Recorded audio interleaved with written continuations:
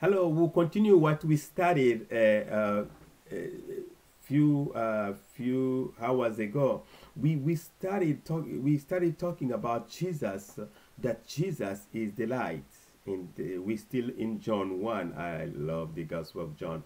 We still so we started talking about Jesus. So Jesus is the light, and we also talked about how important for you and I to be to be to believe in Jesus, to accept Jesus as our Lord and Savior. Without that, you we are not alive.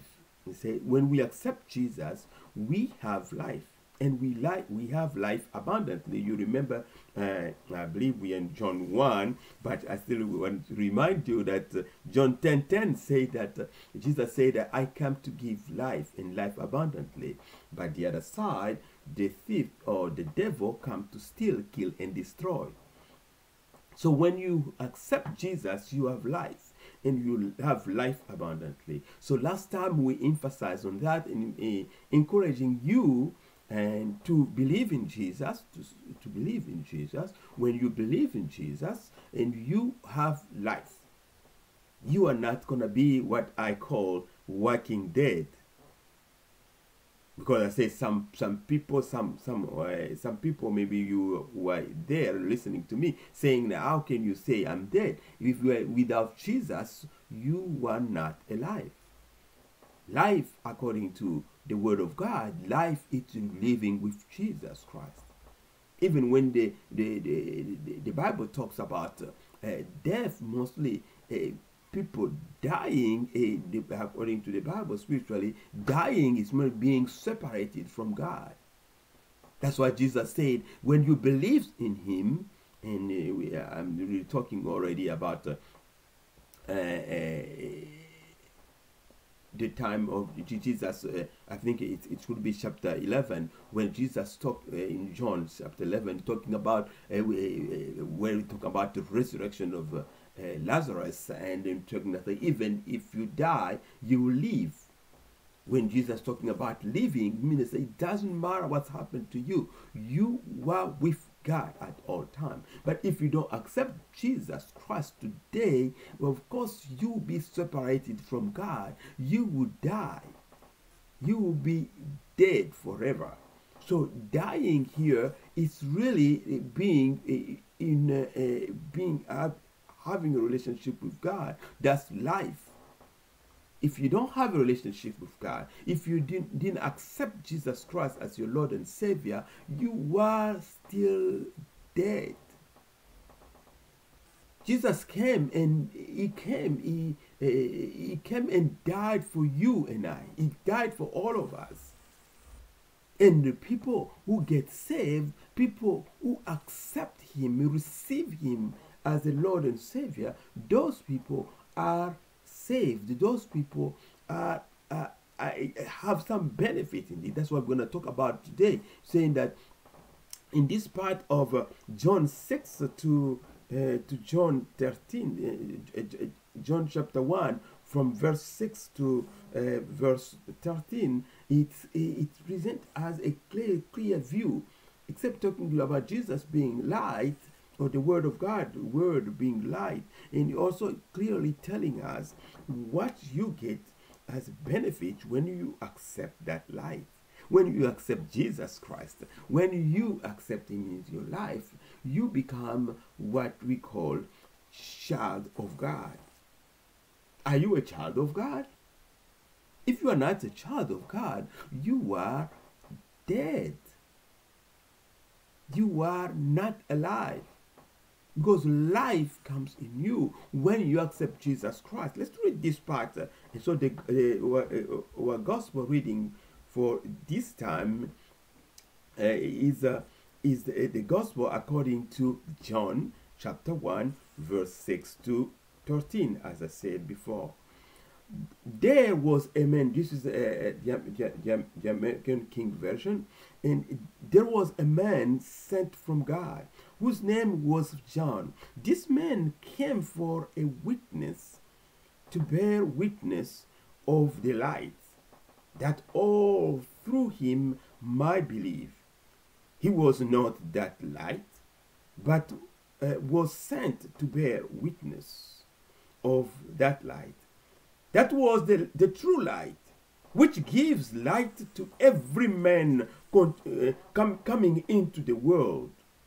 Which gives light to every man coming into the world. He was in the world, and the world was made through him. And the world did not know him. He came to his own, and his own did not receive him.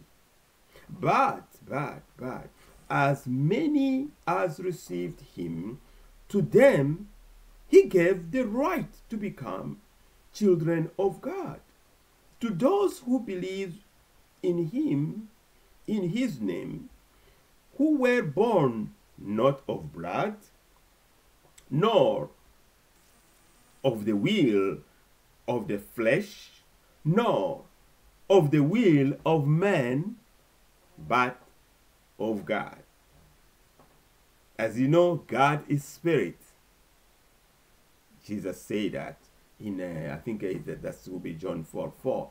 God is spirit. So it's John 4:24, I believe. So God is spirit. For those who come to God have to come him, will worship him in spirit and in truth. The word of God speaks to us, to our spirit man.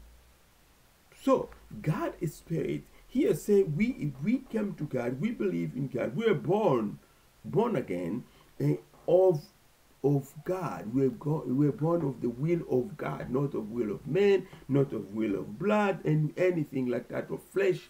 We are born of the will of God. So when you accept Jesus Christ, and spiritually, Jesus Christ gave you the right to become a child of God. That's why we have to read that again so we can understand. I love repetition. And somebody said repetition is a matter of science, but repetition is very important for you to understand. The more you think about it, the more you meditate. The meditation can also call it repetition. When you meditate, you understand better. The Holy Spirit explains to you. When you let the Holy Spirit communicate to you, you will understand better what you probably, when you read for the first time, you didn't understand. So verse 12 said, but as many as received him, to them he gave the right to become children of God. Are you a child of God? Did you receive him? Do you know what are the benefit of receiving Jesus Christ? The first one, I told you already that when you receive Jesus Christ, you have light. You have light. You have knowledge. The first one I would like to emphasize last time was you have life. Life is in you because you received Jesus Christ. Light is in you because Jesus Christ. You receive Jesus Christ. The light is meant to you understand things. You know where you're going. The Bible tells us clearly in Psalm 119, if you read about the word, you understand that the word is the light for us. It's light at our feet.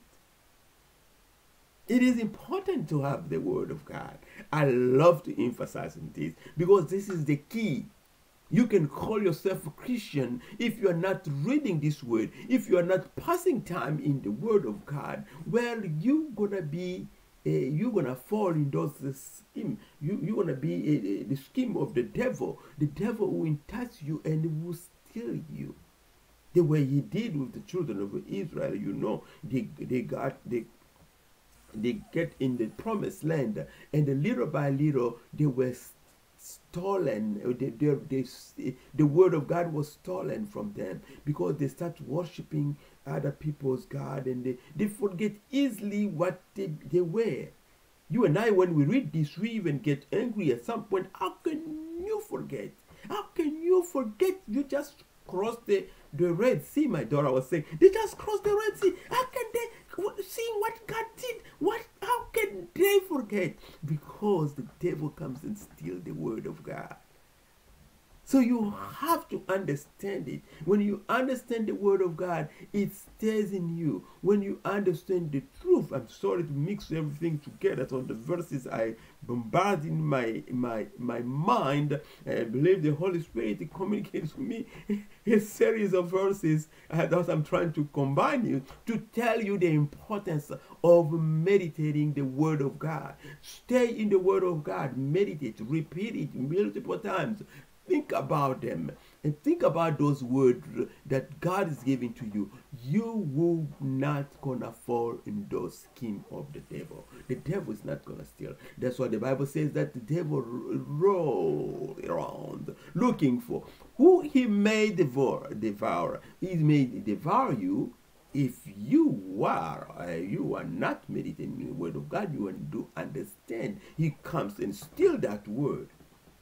It will steal that word when you don't understand it. So you have to not only read, meditate on it, understand. And well, the understanding in your day, the Bible says that in all you're getting, get understanding. So get it, get understanding, and meditate in your word at all time. Stay connected to God. Have a good relationship with God. Communicate with God. Don't let God go. Don't leave him in your bedroom and go to work. Go to work with God. Because he doesn't leave you. But you are the one who leaves him. He promised you, according to Hebrew, I think Hebrew 13. 13 it tells us clearly that Jesus said, I will never leave you, never forsake you. And in the same Hebrew, it's telling also Jesus is the same yesterday, today, and forever. So it is important to know that Jesus gave you the right to become a child of God.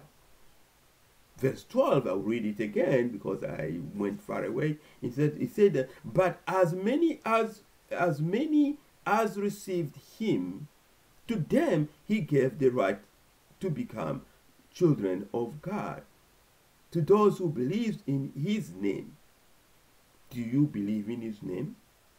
I believe I pray with some of you. Last time we prayed, and I believe you become a child of God, because Romans 10 verse 9 tells us clearly, if you believe you confess with your mouth that Jesus Christ is Lord, and you believe in your heart that God resurrected from the dead, you are saved.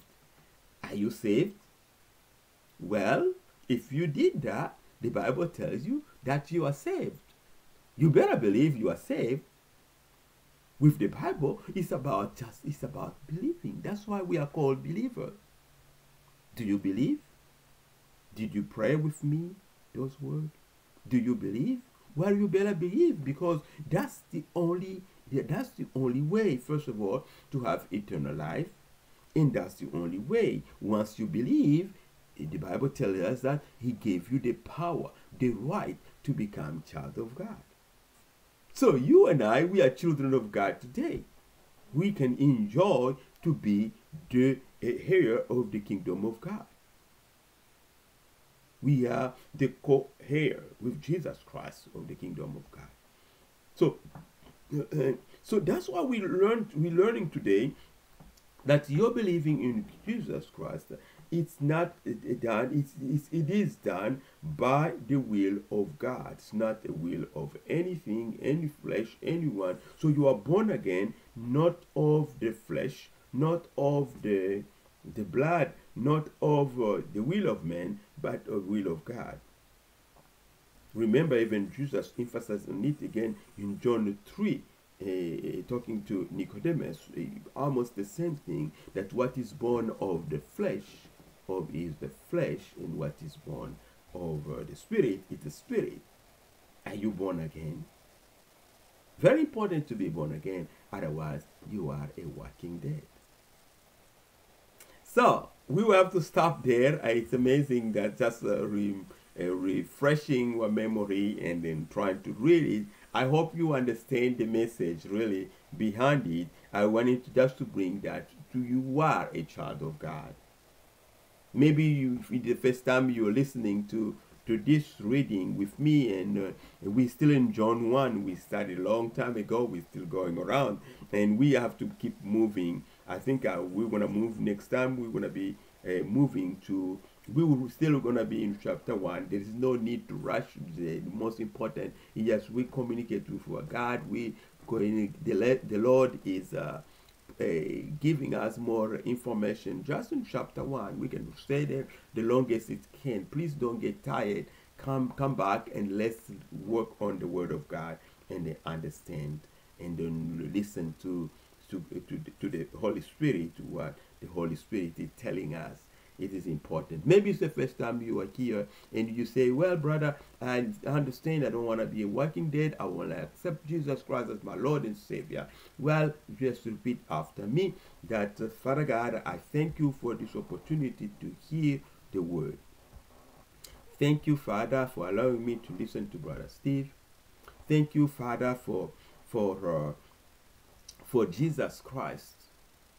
I'm sorry for everything I did without knowledge, or what I did by myself, not following your word. I ask for forgiveness. I accept Jesus Christ as my Lord and Savior. I know that Jesus Christ died at the cross. He was buried. He resurrected. And now he lives forever. Jesus, be my Lord and Savior. I accept you. Lead me. I accept you today. And you are my Lord. And I'll follow you. In the name of Jesus Christ. Amen.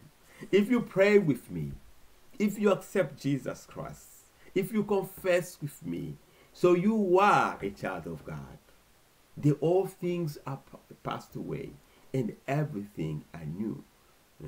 That's why there's a I think it's a second, Second Corinthians, I believe, 2 Corinthians 2, chapter 5. I believe second. 2 Corinthians. Let's go forward. I don't want to give you a verse which is not which is not the correct one. I would like you to know that, because when you accept Jesus Christ, you become a new creature. The old things are passed away. Everything become new. And I was mostly wanting to give you what is in my mind, which is 2 Corinthians chapter 17.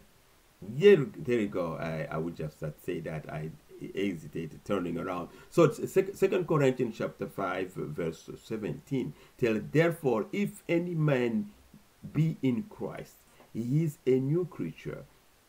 All things are passed away. Behold, all things are become new.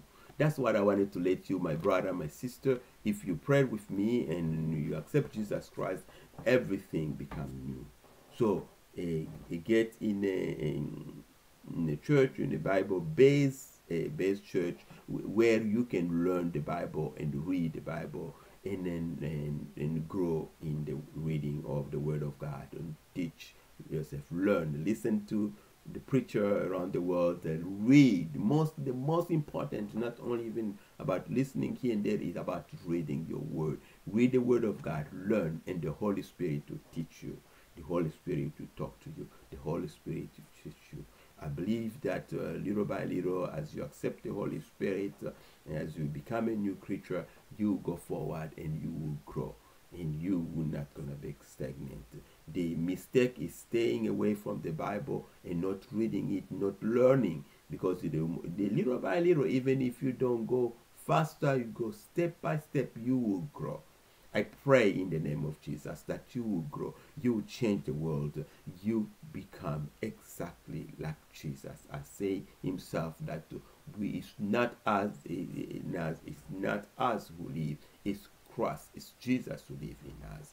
Amen. Amen. Stay blessed, and we spend a lot of time. Stay blessed. I love you, and see you next time.